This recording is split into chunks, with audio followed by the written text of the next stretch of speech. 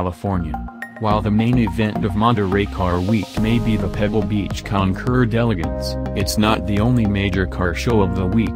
A few days before the concours, there is the Quail Motorsports Gathering in Carmel, California. The event hosts many classic sports cars and race cars, as well as the latest and greatest from sports and luxury car manufacturers.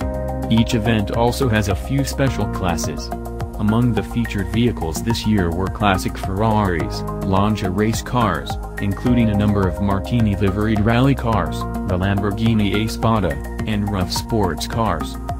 New car manufacturers also come out to show off their new stuff, such as the Lamborghini Aventador SVJ. Bugatti even chose the Quail as the location to reveal its handling-oriented Divo, a limited production car worth nearly $6 million. Porsche kicked off its 70th anniversary celebration by bringing out the very first Porsche prototype sports car, the first one badged with the name.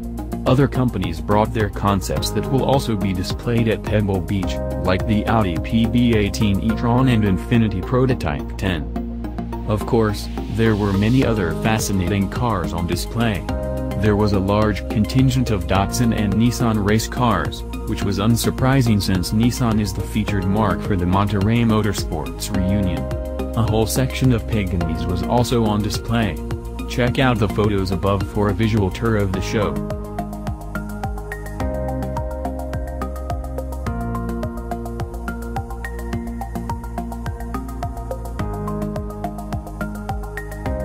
Carmel, California.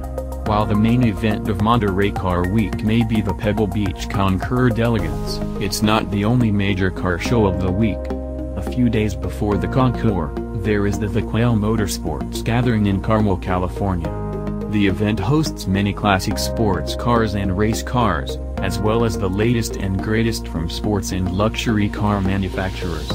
Each event also has a few special classes. Among the featured vehicles this year were classic Ferraris, Lancia race cars, including a number of Martini-liveried rally cars, the Lamborghini Espada, and rough sports cars.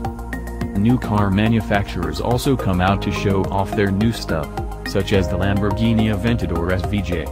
Bugatti even chose the Quail as the location to reveal its handling-oriented Divo, a limited production car worth nearly $6 million.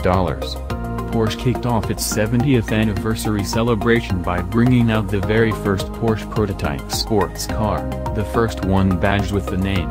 Other companies brought their concepts that will also be displayed at Pebble Beach, like the Audi PB18 e-tron and Infiniti Prototype 10.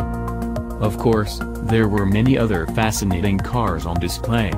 There was a large contingent of Datsun and Nissan race cars, which was unsurprising since Nissan is the featured marque for the Monterey Motorsports reunion.